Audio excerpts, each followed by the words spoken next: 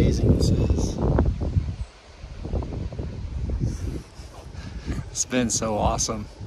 Just covering ground, seeing new country, and just seeing if we can find an elk somewhere that we've never been before. This is cool.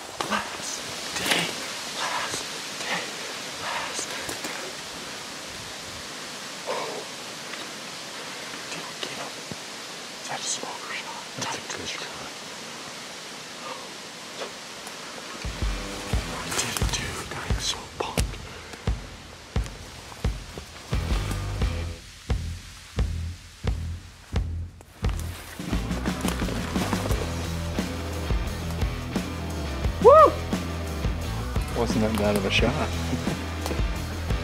I always worry about my shot until I see it, and then I'm like, oh yes.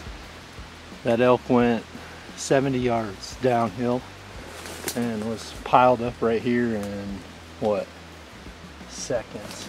Here in Alberta, you never know what you're gonna get, and I come up here, I get several species of tags, and we just hit the bush, start hunting. And this whole hunt started out on day one with a mule deer. Then it got rainy and nasty and windy, and we just went still hunting and ended up getting a bull moose. Still had my elk tag, and at this point we've done probably 80 miles in the boat, over 100 miles on foot. Here it is, the very last day of the hunt, and what an awesome bull. I'm pretty sure we encountered this bull on day 3, and it's just been super tough. Nothing's been responding, nothing's been talking. We can see elk, but it's kind of like turkeys. If they're not talking to you, you assume that there's just no elk around. And we've just been getting after it, getting after it. Yesterday we finally got onto some bulls on the river system, and some bulls were talking, but they were right on the other side of the river, which isn't in my unit. And even though he came to the water, they have to be on my side of the bank, so we had to just sit there and watch some awesome bulls. And here we are last morning. We've got a couple hours to get out. I'm like, let's just get after it. And came in here, heard a cow call, and started calling, and next thing you know, we just heard crashing and breaking and stuff just coming fast. And this is what popped up. I never even got a chance to really see what he was. I saw this, I saw this, and I saw that, and I knew he was 3 points on one side and he was a legal bull, and just made an absolute perfect shot, super tight to the shoulder. He went 75 yards. You can hear him crash and pile up on the camera, but what an awesome, awesome trip here. I'm with two of my best friends, Dusty and Jeremy. We've been getting after it. I mean, getting after it. And it all came down to just enjoying this last day. And I can tell you, we're out of water, we're out of food, we're out of electricity, and we're out of clean clothes. And I think we're out of baby wipes. And we have put in some serious work here. And this is such a reward. Got one more evening before I fly, and I think I'm going to spend that evening eating some elk tenderloins, I can tell you that. Yeah, buddy. Thank you for that.